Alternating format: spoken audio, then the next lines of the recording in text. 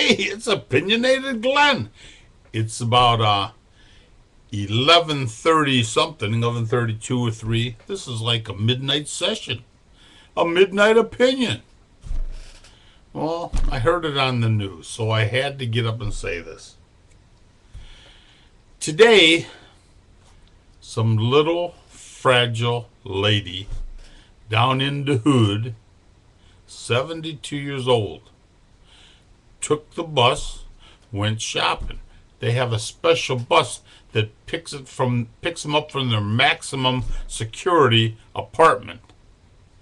This is down at East Jefferson. It's the heart of the war zone. There's a real nice restaurant down the street called the Rattlesnake Club. Some famous actor, he opened this place. It's a nice place, but I don't even know if it's still there anymore, because the area it's in the hood, in the ghetto.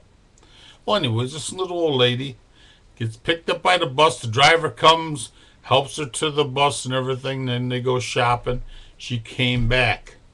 He walks her to the door, lets her in and everything. Like I said, it's maximum security, because this is where the animals live, in the ghetto.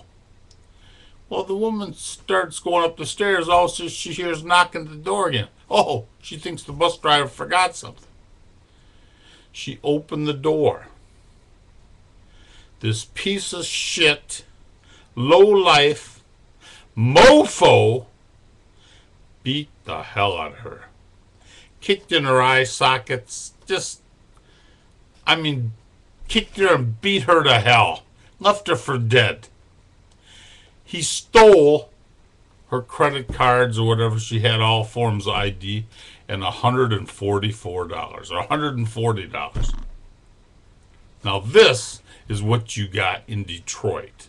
This is why Detroit is nothing but barren ruins, burnout buildings, empty lots, tires, and gangbang pieces of shit with their pants around their assholes.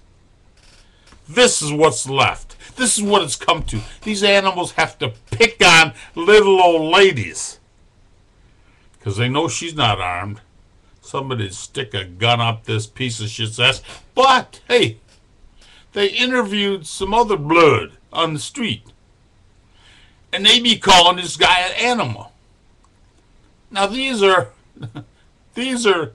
people that live in the hood themselves. These are people that would do the same thing in a minute. These are people that rob 7-Elevens.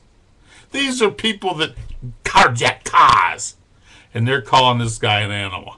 But you got to remember, they got rights. That's what that's what has destroyed the community.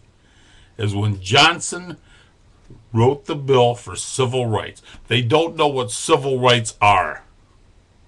Evidently, the lawmakers don't either, because they need the death penalty in Michigan. I mean, for anything. Stealing a car. They used to hang you for stealing a horse. A horse costs $35. Now they got cars 40, 50, 60,000. And these mofos done be stealing them. Oh, man. Something's got to be done.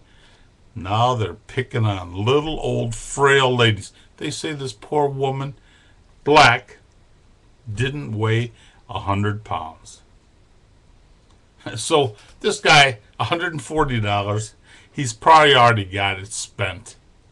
They showed his stupid ass on camera, but of course they didn't show the beating. They just talked about it. He was walking away as she was laying on the floor bleeding. I don't know if she's living now or not. She was alive before, but he really messed her up. It's really something. But you do-gooders, you know how it is.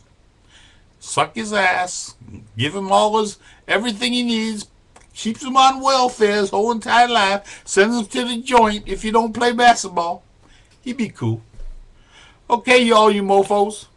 This be Opinionated Glenn saying 2150, good buddy.